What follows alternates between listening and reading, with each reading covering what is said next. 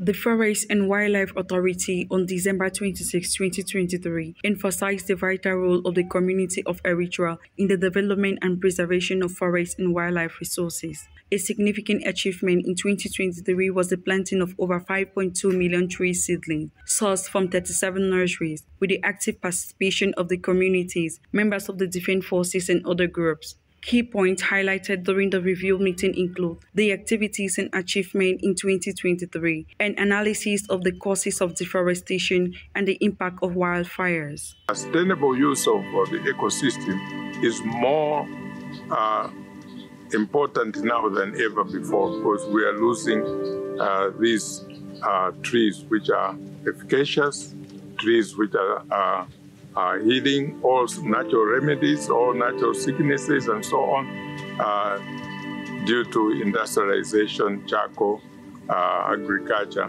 Eritrea, considered as one of the least developed countries in Africa, aims to enhance wildlife habitat, particularly in designated reserve areas across the country. The preservation of wildlife and the forest is seen as a factor for economic growth. In the country, the construction of about 70,000 hectares of terraces and the renovation of over 4,480 hectares were reported, alongside the construction and renovation of water diversion schemes, totaling more than 103,000 cubic meters. We have been working around promoting indigenous knowledge, looking back from where we have come from as a solution for the future.